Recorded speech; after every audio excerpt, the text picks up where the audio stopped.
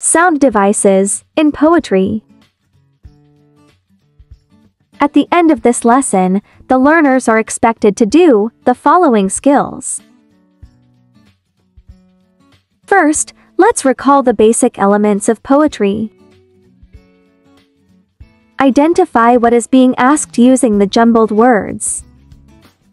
It is a comparison of two things using the words like or as. For example, I ran like the wind, you are as brave as a lion. It is used to make a direct comparison of different things without the use of like or as.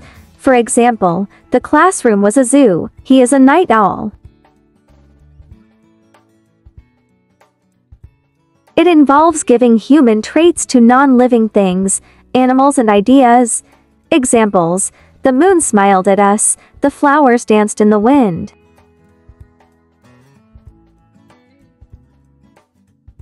It is the author's attitude toward a subject.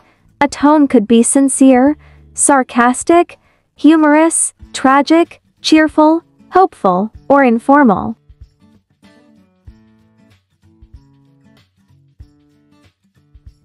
It is how we are made to feel as readers, or the emotion evoked by the author. Examples: humorous, romantic, melancholic, light-hearted, amusing, and cheerful.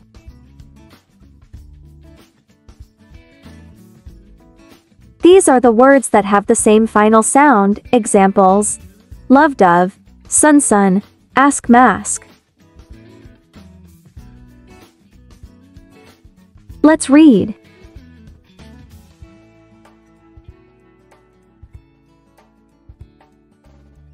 Let's read again faster.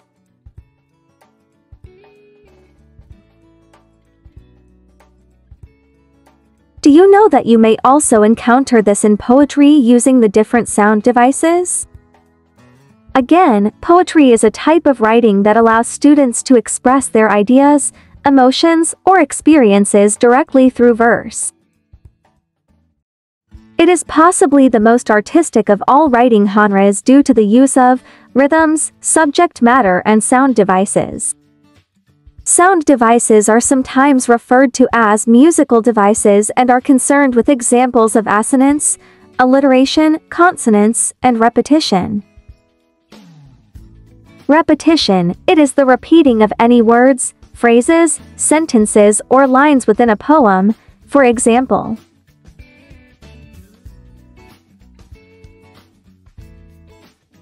alliteration is the repetition of the consonant sounds at the beginning of words. Examples: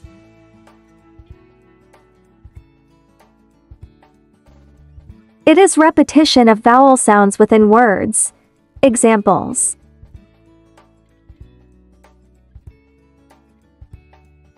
consonance: it is the same consonant sound repeats within a group of words.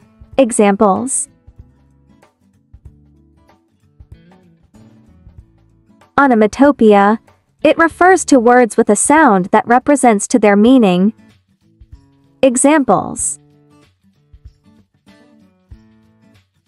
in your performance task number 3, let's do it. Identify the sound devices used in each poetry excerpt.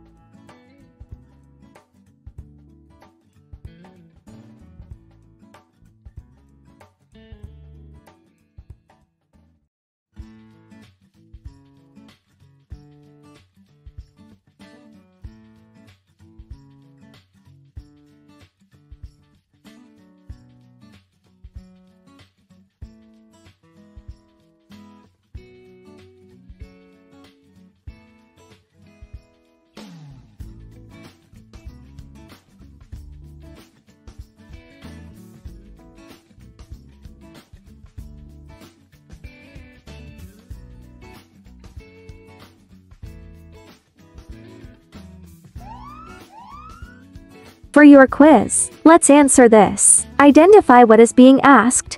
Write your answers in your paper.